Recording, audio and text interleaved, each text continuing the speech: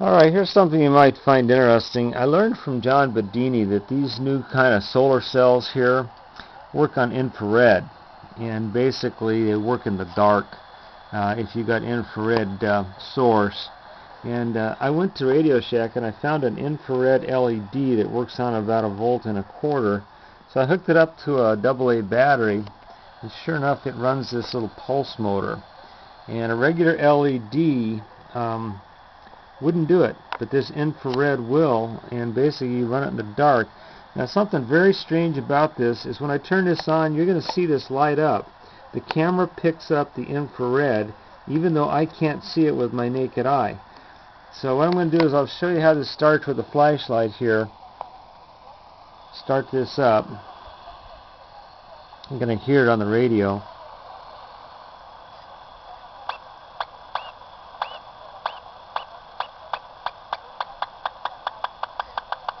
I'll get this revved up first.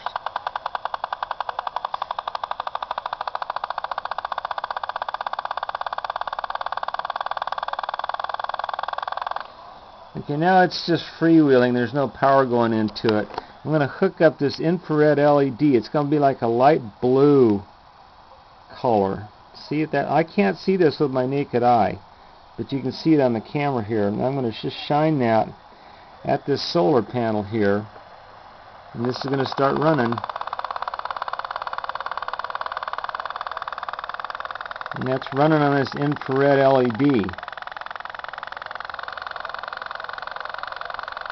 I'll take it off, you'll see this go off.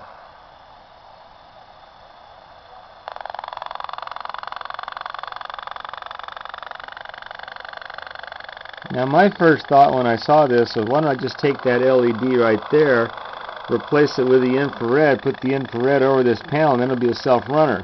But it doesn't work like that. This thing here is drawing about 100 milliamps, and that's way more than that LED there is drawing. But I did want to share that with people, that these type of solar cells, I can't remember the name of them, but they work on infrared, which basically you could run this in the dark without any light source at all.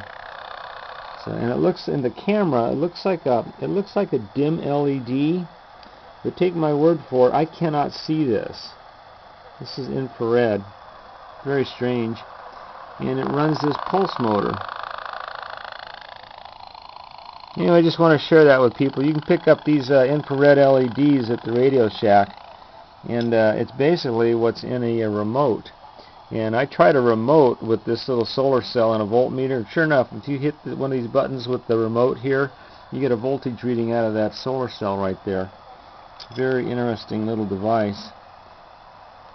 But yeah, I thought this was rather interesting that one of these infrared LEDs puts out enough whatever to drive this pulse motor.